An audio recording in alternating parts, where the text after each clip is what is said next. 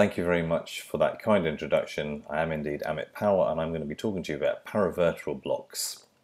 I have a few disclosures here, none of which will impact my ability to deliver this talk. And I just want to draw your attention to the fact that I will be using QR codes during this presentation.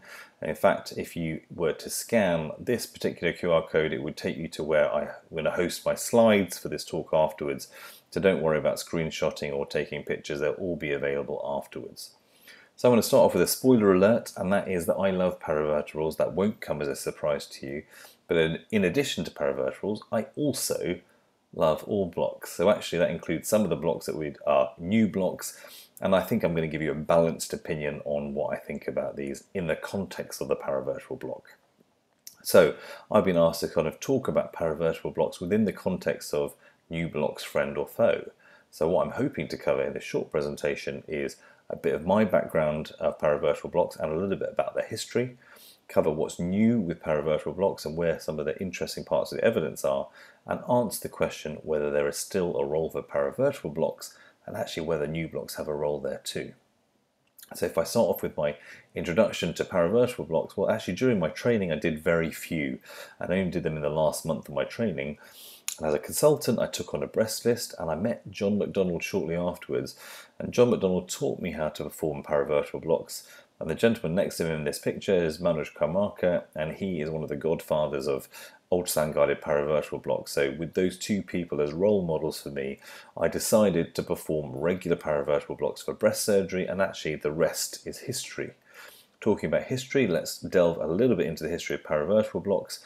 This gentleman is Hugo Sellheim, and in 1905 he was probably the first person to talk about paravertebral blocks, and he used them for abdominal analgesia.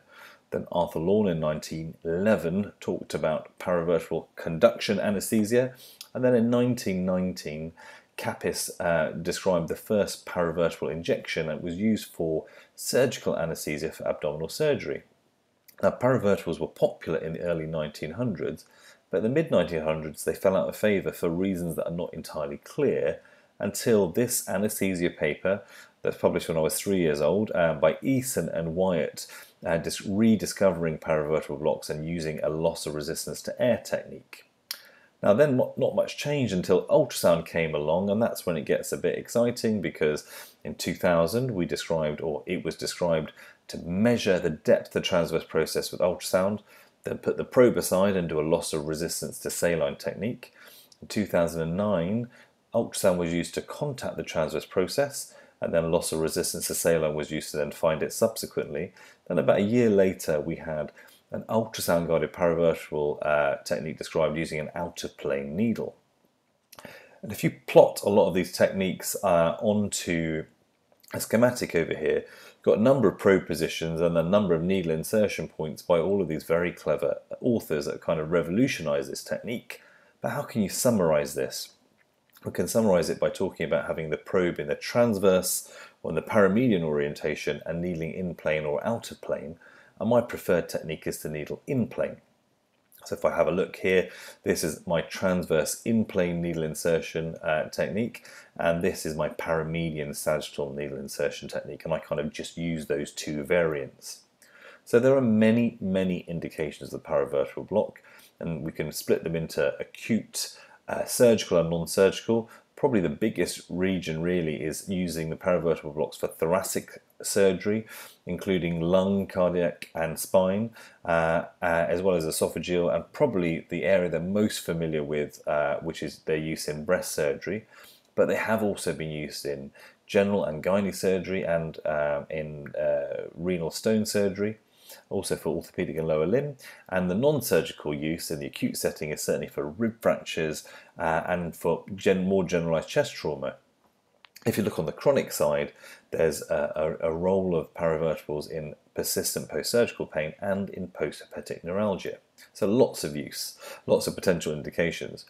The next slide, I'm just going to talk about three areas that are definitely, there's consistent papers coming out regularly.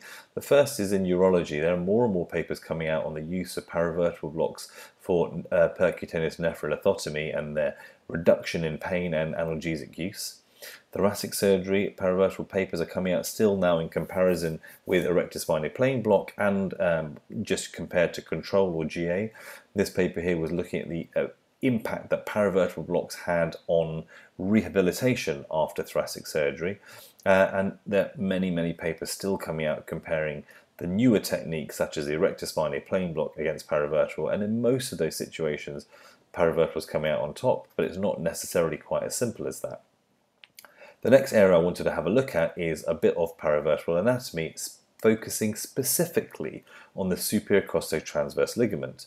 Now, traditionally speaking, in this diagram here, it was created by Anne Barron, a previous fellow of mine, we used to think that the superior costotransverse ligament acted as a formal barrier to the paravertebral space. And in order to have an effective paravertebral block, you had to stick your needle on the other side of this barrier in order to get local anaesthetic in the paravertebral space.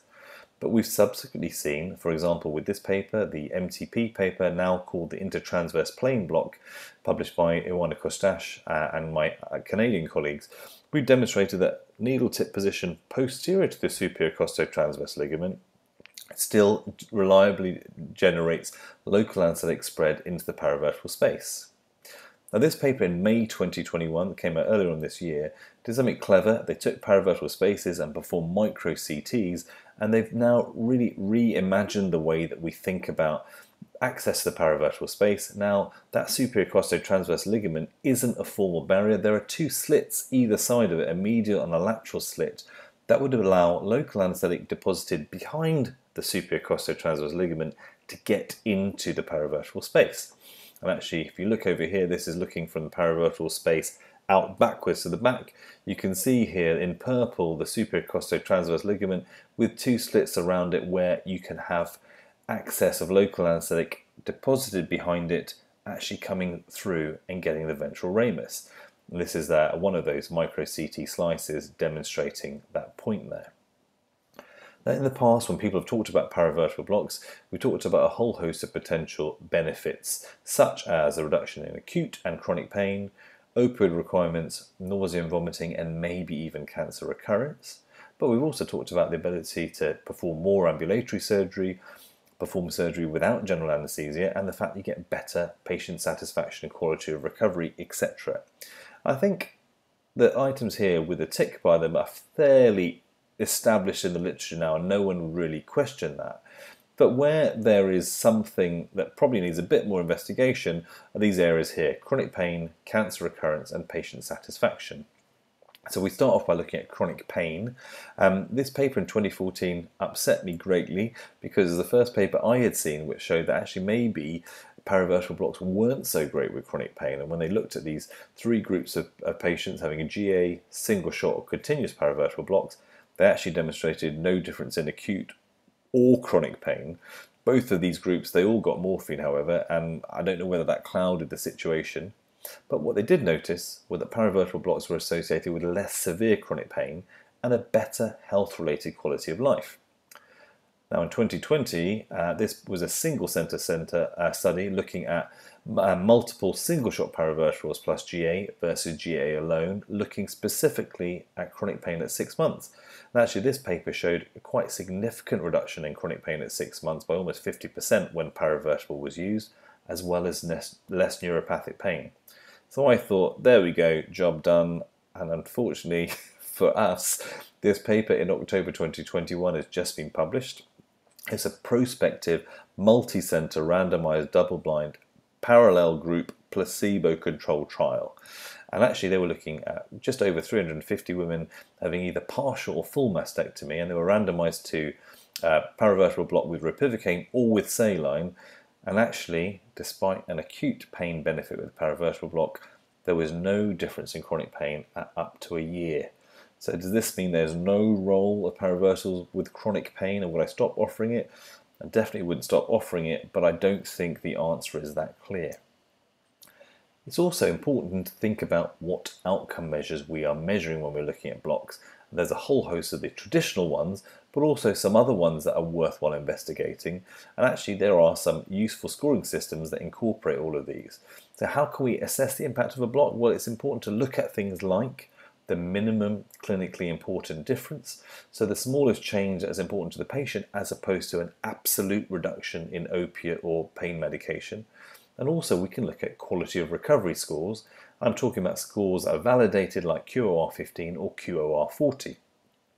So in these two papers from 2011 and 2014, they kind of cemented my exposure to the concept that paravertebral blocks were associated with a higher quality of recovery in breast patients, and also this was especially the case when used in conjunction with propofol Tiva. Now this is a recent paper from 2021 looking again at quality of recovery. 68 females having a modified radical mastectomy under a general anaesthetic, and they had an ultrasound paravertebral versus a placebo.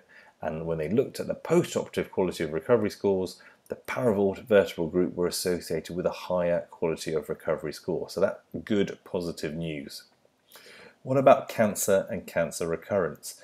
Well, we were all waiting for this landmark paper to come out in the Lancet, hoping this was going to show us that paravertebral blocks was the magic bullet when it came to cancer recurrence. They took 2,000 patients having either paravertebral with propofol sedation versus a GA with volatile and opioids, and unfortunately this study did not show a difference in cancer recurrence between the two groups. It was 10% in both of those groups. But there were some issues with the study. It was 12 years, so a long time when things change over that period of time, and there was no placebo or sham paravertebral. The block group could also be supplemented with sevoflurane, which is interesting. Both groups got exposed to propofol, fentanyl and morphine. There was a non-standardized paravertebral technique and actually a failure rate of potentially up to 17%. And although it was multi-center, 59% of the patients came from one particular center in Beijing. So I don't think that paper is necessarily the whole answer.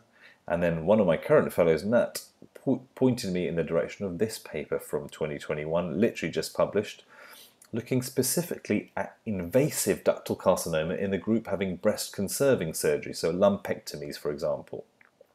They took two cohorts of patients and performed propensity score matching, and nearly 1,400 patients in each group of inhalation on general anaesthetic with sevoflurane or propofol sedation with a paravertebral block for regional anaesthesia.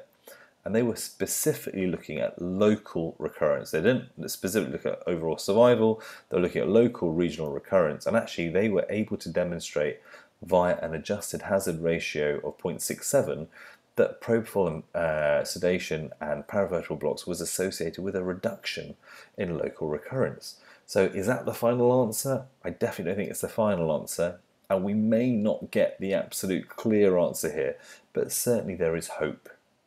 So I think the jury is out on paravertebral blocks and cancer recurrence, but I'm not going to be too despondent. So if I was to summarise what I thought about the paravertebral block on the side of a pill packet, I would say it's an effective pain relief. It's reliable pain relief. It's pretty safe, and it's sort of simple, but it's definitely not something that everyone can perform, and it's certainly not without risk. So I think the issue is that paravertebral blocks aren't an entry-level block. Not all anaesthetists in training will get exposed to it, and not all anaesthetists, even consultants, are happy to perform it. Now, we've got a whole host of new and novel blocks. The question is, can we use the local blocks in the paraspinal region to help us when it comes to learning and performing paravertebral blocks? So if we took a group of general anaesthetists and asked them about blocks and said, okay, how many of you are happy to perform a paravertebral block? We would get a small number of people, I'm sure. But if we said how many of you were happy to maybe not place your needle quite as close to the pleura, but maybe to perform an MTP or now an intertransverse process block, we may get a few more people. But I'm pretty sure if we said how many of you are prepared to perform an erectospinal plane block, that number would rise. So can we use that? Well, yes, I think we can use that, and I do it in clinical practice. I use that to teach the paravertebral block by skill progression. So start off getting comfortable performing an erectospinal plane block. When you're a bit more confident, take the needle a bit further, and when you're even more confident, take the needle closer to the paravertebral block, which is arguably the more difficult technique. So, is a paravertebral block, should it be threatened by new blocks? Are new blocks friend or foe? I still don't think that's a fair question, because actually new blocks are part of the regional anaesthesia family. And if I was to be fortunate enough to ever be asked to give a TED talk on this subject, I would say in modern anaesthetic practice, new and traditional blocks are not mutually exclusive. There is definitely room for both. So, how do I summarise?